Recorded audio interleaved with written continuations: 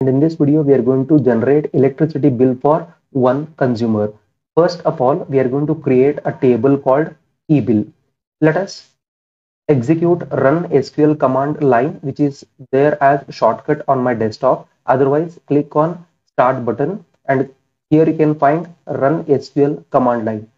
So if I select this, you will get this run SQL command line window. Here we are going to type the first command as connect and press enter. Now it is asking the user to enter user name. For example, I'm going to enter system. Next, it is asking the user to enter password. So password is password only, because here at the time of installation of this Oracle 10G edition, I have typed password as password only. So now I'm going to type PASSWORD and press enter. Here you can see it is displaying connected. Now it is connected to the local server. Now it's time to create a table with the help of the command called create table, and the table name is eBill, and here inside the round bracket I'm going to write meter number. Here data type I'm going to take is varchar, and the size you can give is 10 inside the round bracket. So this is the first column, comma, the next column I want is CNAME, that is consumer or customer name, and whose data type is also variable character, and here I'm going to give the size as 25, means up to 25 characters you can enter customers or consumers name, comma, next column is bill date. Bill date consisting of the date type of data type. Next comma, here I'll write units. It is of type number and whose size is 4. Close the bracket, close one more bracket for e-bill and put semicolon, press enter. Now you can see table created. So once the table is created, we have to insert records into e-bill table, right? Yes. Let us insert. So there are three methods to insert the values into the table created. So I'm going to show you the first method, insert into e-bill. Next, we are going to write the column names. For example, meter number, comma, C name, that is customer or consumer name. Next, I'll write bill date, comma, units. Close the bracket. Then we'll write values, and inside the bracket we are going to write the value for meter number. For example, I'm going to write E1. So E1 is what type of data? It is varchar type of data. Varchar, char and date type of data should be enclosed within a single pair of quotation mark. Here we need to put single pair of quotation mark. Next comma, C name, that is customer or consumer name is also varchar type of data. So hence it has to be written in a single pair of quotation mark. For example, I'm going to write Akshay and end the single quotation mark, comma. Next, after the C name, we have got bill date. So date type of data should also be enclosed within a single pair of quotation mark. Here I'm going to write in a single pair of quotation mark 23, and I want to write February. So we have to write only 3 letters of the month, dash, and then I'm going to enter 2022, for example, and then I'm going to end the single quotation mark. Next comma, after the bill date we have got units. You can write any number of units. For example, I'm going to enter 50 over here and then close the bracket, put semicolon, press enter. Here you can see one row is created. So this is the first method to insert values into the table. Let us continue with the second record with the second method. So here I'm going to write insert into e-bill. Here I'm going to write values, and inside the round bracket directly we will start inserting values. So E1 is inserted. Now I'm going to insert E2 and it should be enclosed within a single pair of quotation mark. Next comma, we have to write the consumer name. For example, in a single quotation mark, I'm going to write Pratham and end the single quotation mark, comma, we have to write bill date. For example, I'm going to write 10. So before that, we have to write single pair of quotation mark. So 10, I'll write Jan, that is January. Next, I'm going to write 2022, for example, single pair of quotation mark, and then we'll go for writing number of units, put comma, and here I'm going to write 101 units and close the bracket, put semicolon, press enter. Here you can see we have created one more record. So let us go for the third method of inserting values into the table. Here I'll write insert into e-bill values, and inside the round bracket I'm going to write single pair of quotation mark. I'll use ampersand symbol, and here I'll write the column name, that is meter number, and end the double quotation mark because meter number is varchar type of data, hence it has to be enclosed within a single pair of quotation mark. Next, comma, after meter number we have consumer name or customer name, that is also varchar type of data. We have to use single pair of quotation mark, ampersand, I'll write C name and end the single quotation mark, comma, after C name we have got bill date, that is also put in a single pair of quotation mark, ampersand, I'll write bill underscore date, end the quotation mark, and comma. So after bill date we have units, that is number type of data. So hence we have to write simply ampersand and units.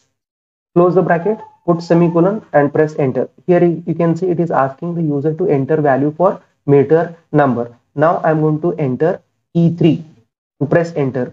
Now it is asking the user to enter value for customer name. For example, I'm going to enter Sneha and press enter. Now I have to enter bill date. Randomly you can enter any date. Okay. So for example, I'm going to enter 01 December DEC we have to write, and then we have to write 2021, for example. Press enter. Next, it is asking the user to enter value for units. So for example, I'm going to enter 60 units and press enter. Here you can see one more record using third method we have inserted. So in order to execute this command once again, what we need to do is we can use forward slash and press enter. Here you can see enter value for meter number. Now I'm going to enter E4 and press enter. Now it is asking enter value for customer or consumer name.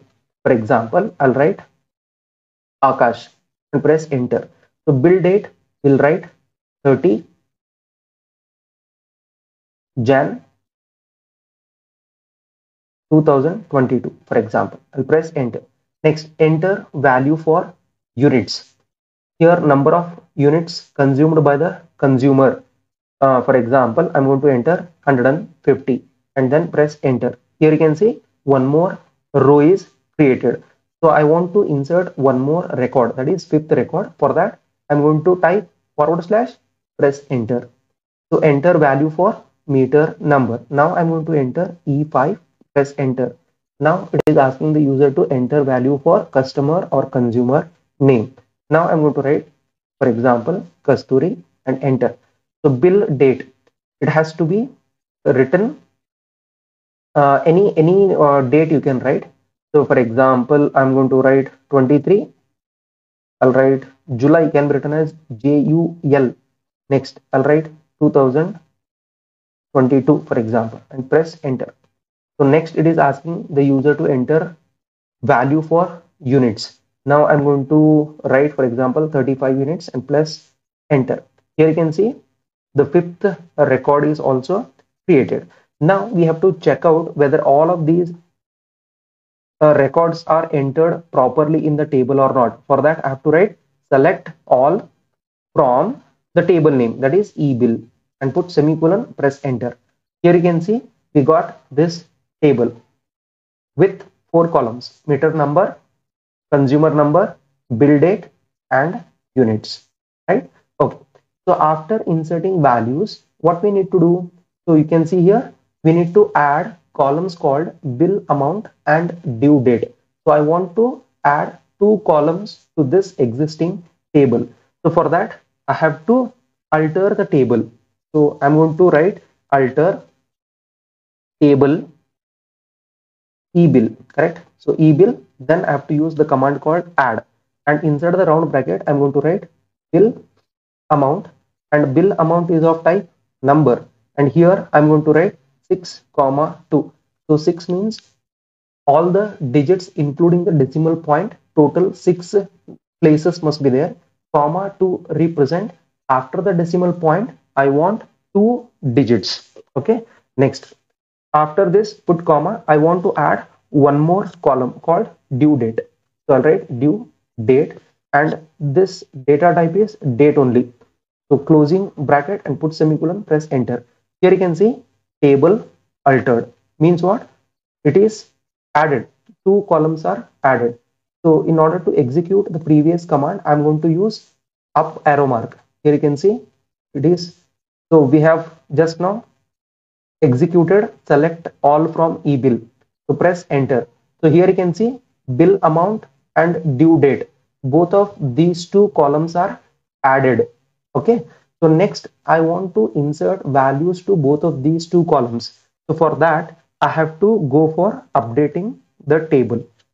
So I'll write update eBill set bill amount. Bill amount is equal to, for example, minimum amount I'm going to write 100 plus number of units consumed by the consumer. Here I'm going to write units because it is name of the column. Next, into, I'll write 4.10. You can write any value. Okay, so for each unit, how much you want to charge, you can write that value over here. Yes. Next, after this I'll use the clause where units is less than or equal to 100. So if the number of units are less than or equal to 100, then each unit must be charged with rupees 4.10. Put semicolon, press enter. Here you can see 3 rows are updated. You can easily refer the above table wherein you can find units less than 100 consisting of first record and third record and the fifth record consisting of the number of units less than 100. Hence 3 rows are updated. Now what if the number of units are greater than 100? For that, once again I'm going to execute the same command called update eBill set bill amount, right? So bill underscore AMT amount is equal to 100 rupees is minimum charge, that is fixed, plus here I'm going to write units into 4.10. Okay, after this plus I'll write inside the round bracket units minus 100. For why 100 minus 100? Because for first 100 units you have to charge 4.10. So after 101st unit we have to charge 5 rupees, or you can give any other value, not only 5, you can give any other value other than 5. Yes. Next we are going to use where clause where units is greater than 100 and put semicolon, press enter. Here you can see 2 rows updated. You can easily refer back to the table that consisting of 2 rows that consisting units greater than or equal to, not greater than or equal to, greater than 100, greater than 100. Yes. Okay, next let us go for the next query. So what query do we have? Update values. Of course we have updated both the columns. Next we have to compute due date as billing date plus 15 days. So whenever you see the electricity bill, whenever they are going to issue, that day onwards 15 days due date will be given within which you have to pay the bill, otherwise you will be penalized. Okay, so here I'm going to write update because just now we have updated only bill amount. I have to update due date amount now. Update, I'll write e-bill set due date is equal to, I'll write bill date, bill date plus 15 days. So 15 semicolon and enter. So all the 5 rows are updated. Now I want to check whether the bill amount and due date is updated properly or not. For that, I have to press up arrow mark to execute the previously executed commands. So I have to press till I get select all from eBill. So here you can find select all from eBill. Now press enter. Here you can see bill amount and due date. Both of these two are updated, and you can refer back to the table previously you got. I hope you understood this program. If so, please write down in the comment box as understood. Thank you.